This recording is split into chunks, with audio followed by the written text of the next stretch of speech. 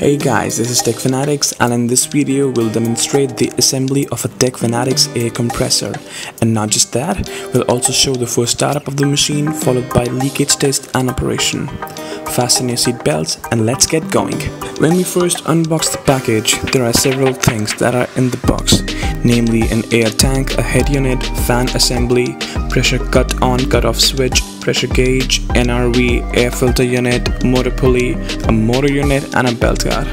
Apart from these things, we'll require these tools to fix these parts with the tank. We begin with installing the head unit first. It is a heavy part and we would recommend 2 people to lift the machine and place it over the right position on the tank. Match the bolt holes of both the head unit and the tank placement and tighten the bolt that comes with the machine.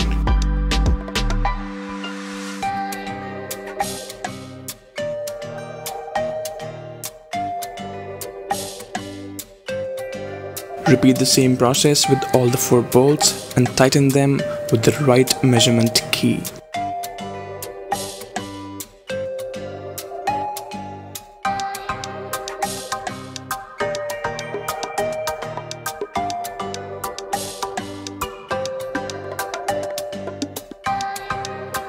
Next, we'll fix the fan with the head unit.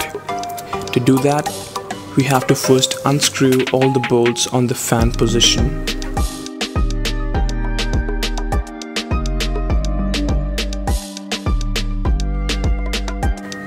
And then we'll place the fan at the right position and start screwing the bolts.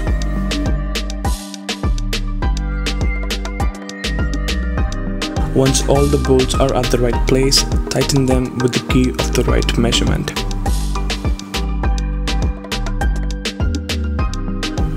Now we'll fix the air filter with the head unit. Just take the filter, put it on the left part of the head unit and screw it in the right direction.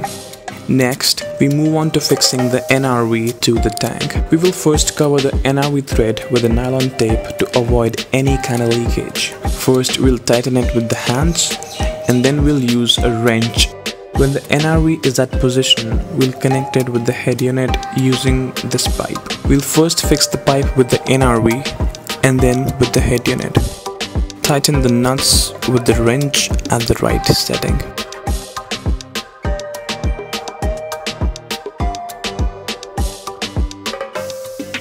Now we'll fix the pressure cut-on and cut-off switch. Treat the thread with good nylon taping and proceed with screwing it at the right place on the tank.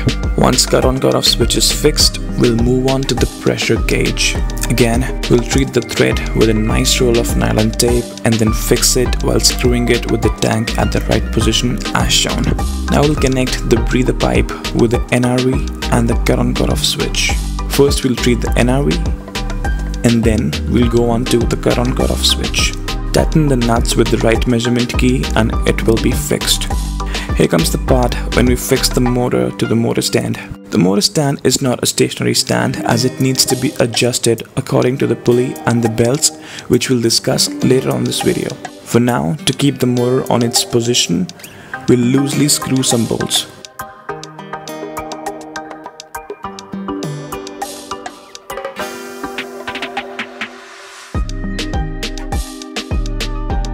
Moving on, we'll now fix the pulley on the motor rotator. Align the pulley holes with the rotator in such a way that the hole shapes match. We'll use a hammer with a wooden block to completely fit the pulley on the motor. After the motor pulley is installed, we'll align it with the head pulley using a thread. We'll take a thread and while keeping it straight with the inner side of the motor pulley, we'll stretch it to the head pulley while making it straight with the inner side of the head pulley as well. If there is no bend in the thread, they're aligned. And now we'll connect the pulleys with 2 rubber belts. Install the belt while beginning with the head pulley and then the motor pulley. Repeat the same process with the second belt as well.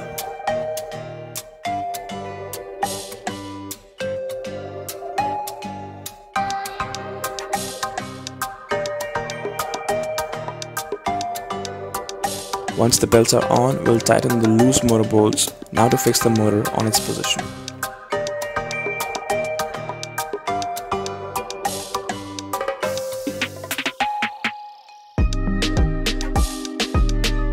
Now this pole over here is to tighten the belt. We'll screw it in the right direction while checking the tension on the belts over and over again. Now we'll open the motor plate for electrical connections.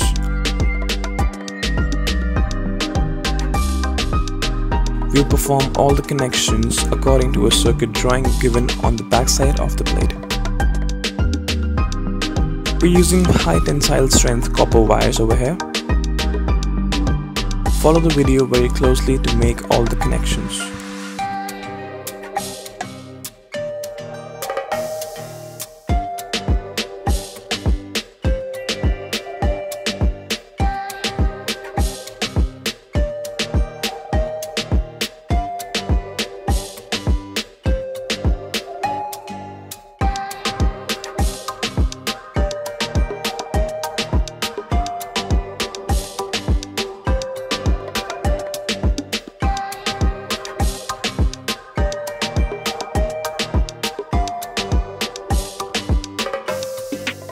We'll take the wire that we have connected to the motor and make a new connection between the motor and the cut-on cut-off switch.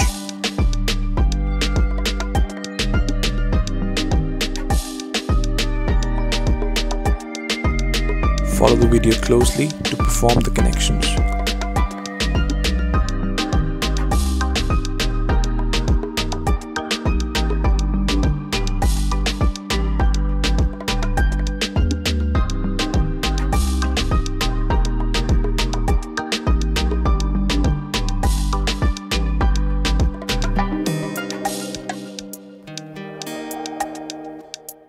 After that, we connect another free wire to the cut-on cut-off switch, which will have a plug on the other end to provide power supply to the air compressor.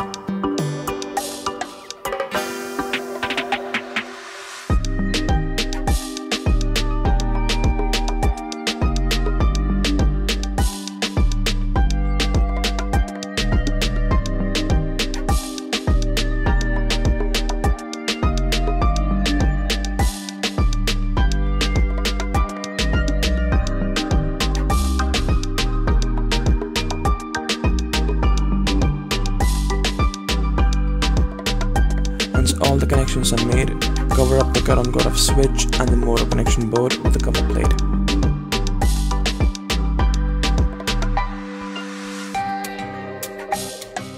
In the end, we'll fix the belt guard at the back of the machine.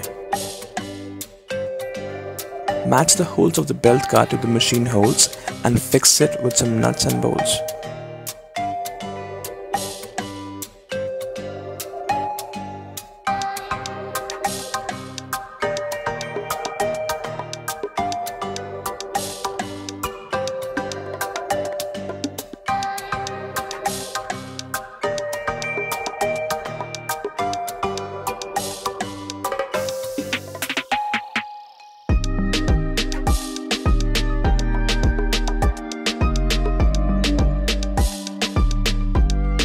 Over here, we'll install a safety wall. We'll screw it on the left side of the tank opening. We're gonna use hands first and then we'll move on to the wrench at the right setting to tighten it. Now we'll open the oil cap and fix an oil funnel. Then we'll pour 20W40 engine oil through the funnel and we'll keep a check on the oil gauge till it reaches 80% occupancy.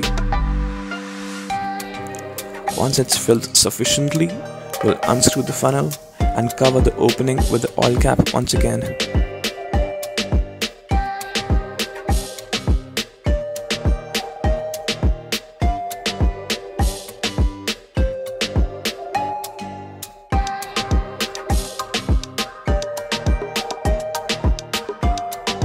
This is the part where we turn the machine on for the very first time. Connect the power plug to a power socket and pull the cut-on cut-off switch.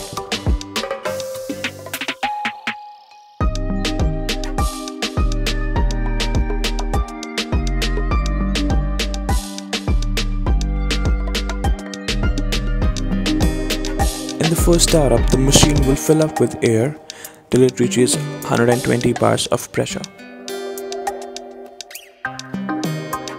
Once the gauge shows the right readings, we'll turn it off by pressing the cut on cut off switch. Now we'll move on to check for air leakages on all the joints made with the tank. We will apply soap solution on all the joints with the brush and look for air bubbles.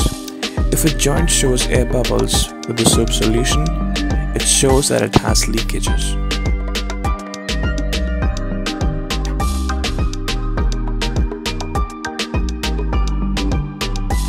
We will take a note of all the leakage joints.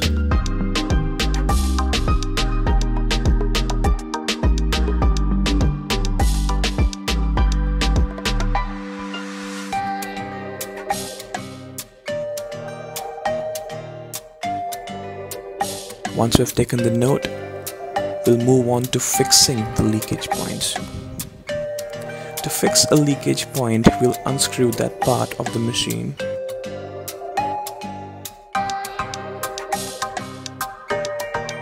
And we're gonna put some more nylon tape on it to fix it back. Once that's done, fix that same part with the air tank.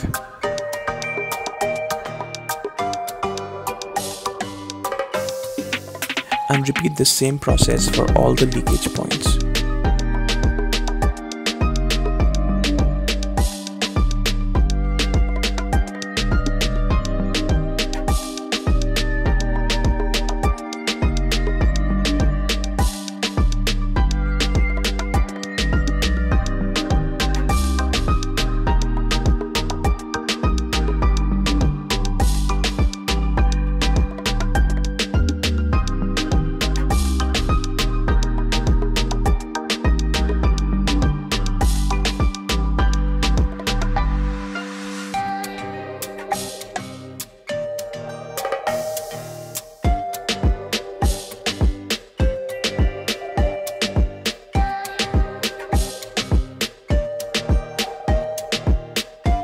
If all the leakage points have been treated, again, check all the joints with the soap solution. If there are no air bubbles anymore, we have successfully treated all the leakage points. The last fixing part is the hose pipe to the air outlet. To fix the hose pipe, we'll first screw a barrel nipple to the air outlet. We'll use a pipe wrench to tightly fix it, and then we'll fix the hose pipe to the other end of the barrel nipple. The hose pipe holds an air gun to fill air in the tire on the other end. Now this over here is a demonstration of a tire being filled using a techfanatics air compressor. Thanks a lot for watching this video. Hope you guys enjoyed it. If you did, please hit the like button and subscribe if you haven't already. This is techfanatics. See you guys in the next one.